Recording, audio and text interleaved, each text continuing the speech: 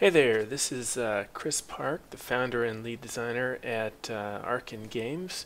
We're going to take a quick look at the combat in The Last Federation, which is our upcoming space strategy game, which is coming up next, well, in February anyway. And so what you're looking at here is an alpha build, and we'll take a look at combat in this specifically. The main menu buttons and so forth that you see here are temporary. There's, the combat balance is in the early stages. The combat AI is incomplete, but it's coming on well. It's an alpha. The combat practice screen here is actually pretty much final or very close. You can use this to set up your own custom scenarios and then play out basically, a battle, a little skirmish, and see how you did. And you can set up, things that are easy, things that are stacked way against you, whatever, and just basically try out tactics this way. So if you're having trouble with something in the game, then this is a great way to, fine-tune a situation and then just, try it repeatedly and, learn that way versus having to just wait until it comes up again in the game. It's also really useful for testing for us. Anyway, so the game is based around having the combat portion of the game is based around having centerpieces, which generally flagships, but it sometimes are like outposts or a freighter or a bomber or something like that. And the first person to kill the other guy's flagship is most of the time the one that wins. There's some variance, but that's bulk of the time. That's what we're going to be seeing here. The centerpiece, in our case, our flagship here, deploys, one or more squadrons, depending on how many they have. We've got it set up so that I've got 9, and I guess the enemy has 12, looks like. And then you can also choose what pilots you have, both for the race and the enemy races, as well as for your own squadrons. And it gives different bonuses depending on what kind of pilots there are. Right now there's one type of pilot for every one of the races, but there will eventually be more than one type of pilot for a race. Right now I've chosen to play against the Thoraxians, who are these kind of really terrifying aliens. You'll notice I can't hire them for myself because they are actually a hive mind, so they don't have mercenaries for hire, and we're a mercenary outfit. Anyhow, let's jump on in. So this is kind of a randomized set of squadrons. There's no rhyme or reason to what these are. I just hit the randomized squadrons thing. I have vanilla ship AI with no special bonuses on mine. We have the Thoraxian terrors on theirs. Let's see what happens. Okay, so we come in here. This is my flagship here. You can see there's a chunk of ice floating by, and we've got, first of all, some frigates of mine that have popped out, and then it's building a cruiser. Let me go ahead and pause this real quick. You can always pause really easily. Just tap the space bar. There's buttons on the screen. Same deal with fast forward. Just hold down F or hold down the fast forward button there. The idea is that you have a really fine-grained control over time, so that you can make the decisions and so forth that you want to make, not necessarily under time pressure, but at the same time the battles are really quick and brutal. So if you are experienced enough to play without pausing, you can be done with a lot of these skirmishes in under a minute. It can be pretty brutal, but even there, there's a lot of maneuvering and so forth that goes on, so you may wind up needing to pause to give orders to a bunch of different squadrons to move them around. Down here at the bottom of the screen, you can see each of my, I guess it was 9 squadrons, and you can see which ones are deployed. Right now the the first set of frigates are deployed. The cruisers are in the process of deploying, so you can see the little progress bar going across. Little tick marks down here in the bottom corner show up for the ones that are not yet deployed and show how many energy tanks it takes to deploy them, which is basically how long it takes. And up here in the corner, you can see the progress in actual energy tank terms. And you can see over here on the right what the enemy is doing. You can see the name of me. I'm the last Hydral. That's who you are. There's a story behind that. And then you can see the name of the enemy ship. You can see your health, enemy centerpiece health, the shields on your centerpiece, shields on their centerpiece, and whichever one of those green bars hits 0 first, that person, loses.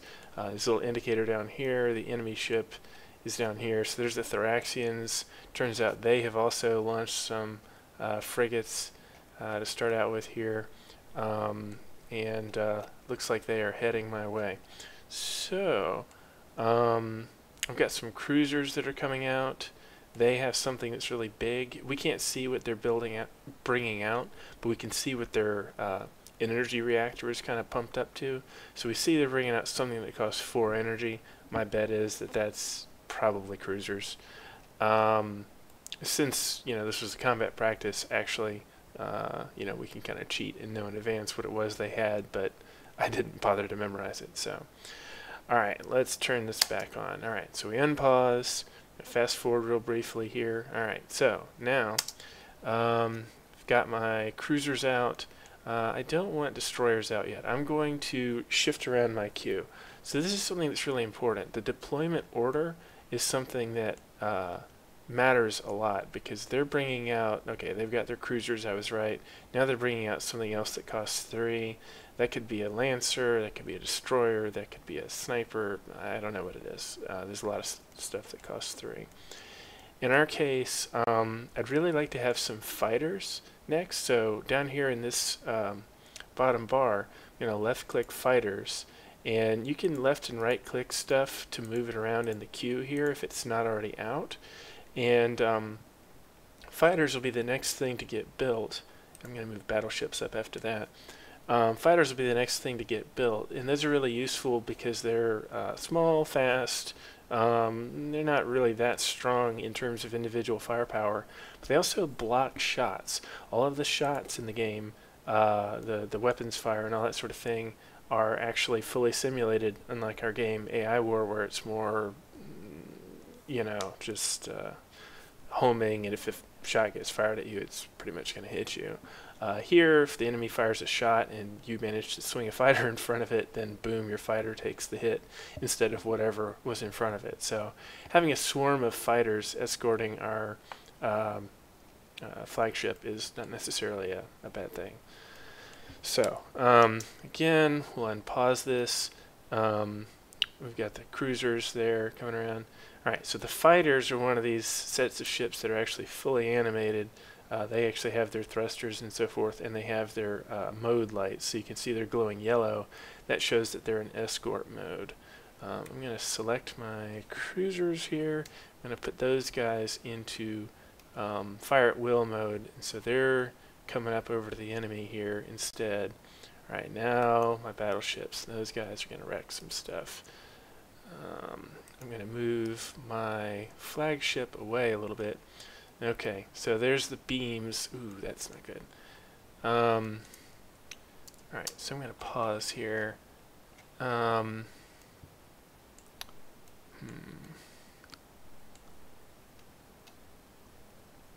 Okay, so we've got some cruisers that are really up close here. You can see down here at the bottom we've lost our frigates and our cruisers. Our fighters, we've got like one guy left and he's almost dead. You can see the little green health bars which show you the overall status. Our battleships are doing well. Our Lancers are doing well, and they're up here. Well, they're about half dead anyway. And then we've got some destroyers coming. Golly. Our shields have taken a beating, and you can see they've gotten visibly smaller. The flagship that we have is another one of the things that's fully animated. So are the missiles. and battleships for that matter. So I'm going to move battleships up one. Well, destroyers are almost halfway done, so we're going to let them come out next. Fighters we can get out quick. They'll provide some mobile cover. Battleships will then be able to bring out and provide some cover. So at this point I could either opt to start trying to hammer the enemy ship here, but they have pretty high shields, and battleships use energy weapons which enemy shields are resistant to, so they're not really a great choice for that. So probably these cruisers are what's really causing problems. So I'm going to get these battleships onto those, and while I'm at it, I'm going to make sure that my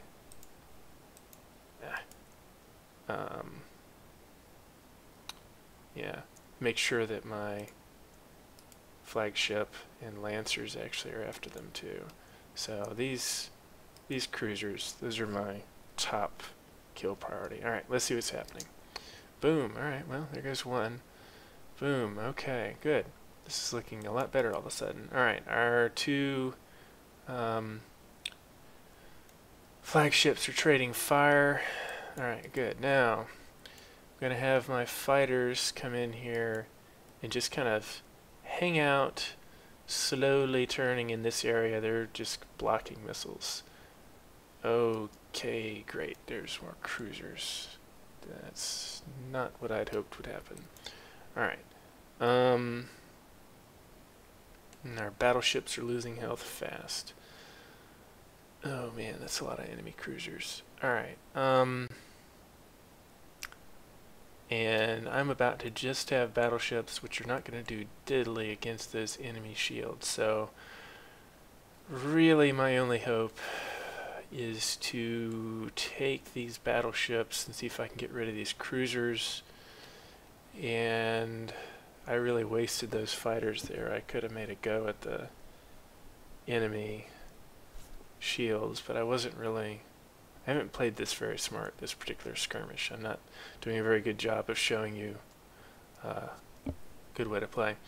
Alright, let's give this a shot. Ooh boy. By the way, if you find this too fast, then you can actually turn down the speed as well. That's a settings option. I like the speed. Yeah, that was good.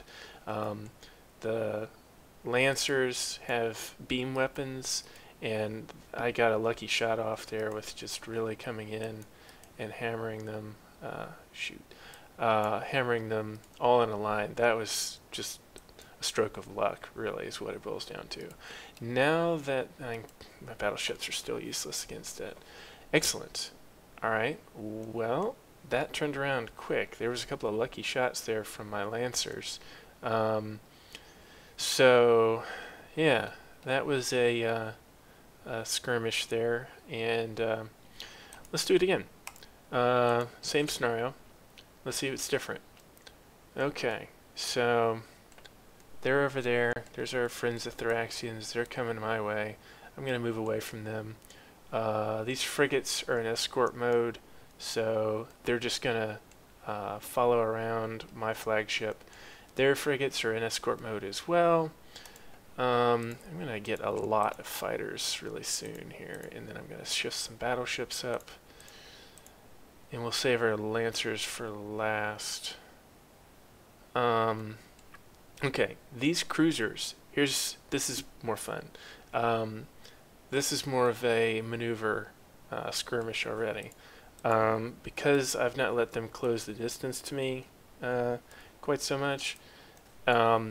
These cruisers, you see how they're just hanging out over there? They're flanking me, is what they're doing. They've got a couple of defensive fleets going on over there. And what they're planning on doing, probably, and here's a fleet that's just wandering. They're kind of skirting the back end. At some point, they're going to find an attack fleet here, and their Lancers are kind of trying to pick at me here. And as soon as that happens, they are just going to swoop in. So, alright. Fire at will, boys. And... okay. Now I've got some destroyers out here as well.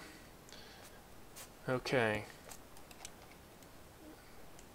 See, this is where some of the AI needs a little bit of work. Those guys who were flanking me, what they really should have done is they should have swept in from the side as soon as I started attacking their ship. But right now they're programmed to only swoop in from the side once they get an attack on you. And so that's a good example of where we've got some cool AI going, but it's not complete yet. So, but it's one of those things where, you know, in the next week or two, that's really going to be in a much different situation. So let's do it again. Let's randomize it this time. So, whole different bunch of stuff. Alright, we got some pirate fighters this time. Let's pause and see what all we've got here. Pirate frigates. You know, these lancers have been doing really well. They may be out of balance. It's entirely possible. But I want some fighters really quick to cover me. Alright, and let's fast forward so we get our fighters just zipping around. Lancers, alright, now making no effort to get away from the enemy. Alright, they've got, what are these? They've got some pirate fighters up there that are flanking me once again. And they've got some snipers, which are doing a pretty good job of maintaining range. You can see all the range circles there.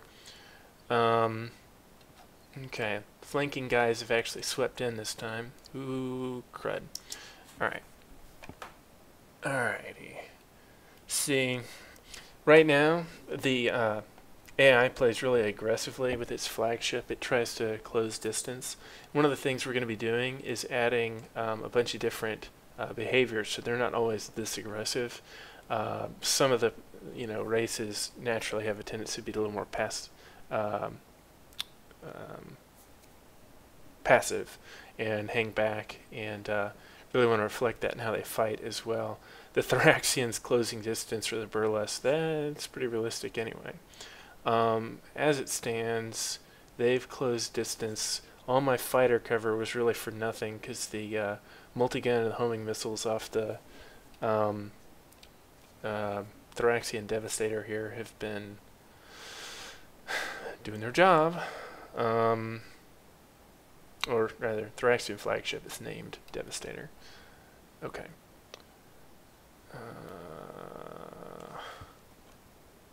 So I have a battleship that is very just getting started.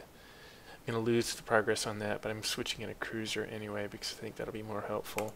And I'll switch a frigate in front of that because at this range, the battleships are really good at clearing lots of little guys, and that's not what I'm seeing here. What we need are some guys that are excellent at cutting through enemy forces, and thankfully we've got some lancers as it stands, and then having some cruisers to kind of complete the job will be good. I may already have enough out to deal with it as it is, but that's an awful lot of homing missiles hanging around.